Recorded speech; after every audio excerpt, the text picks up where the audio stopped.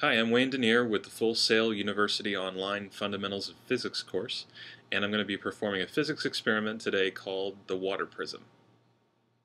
You'll need 5 materials for this experiment: a piece of paper, scissors, tape, a flashlight, and a glass of water.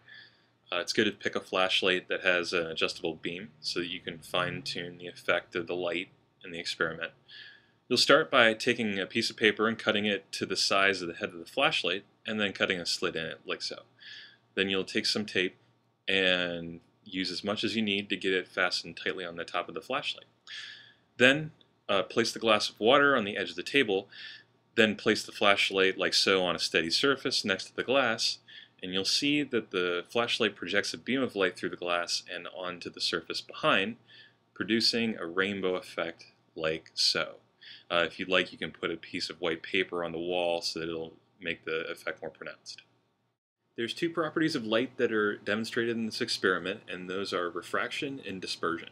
Refraction says that light travels at different speeds in different materials, and dispersion says that different frequencies of light travel at different speeds from each other. So, when the light hits the glass, it is going to change speed, and since the glass is curved, refraction is going to actually change the angle of the light slightly.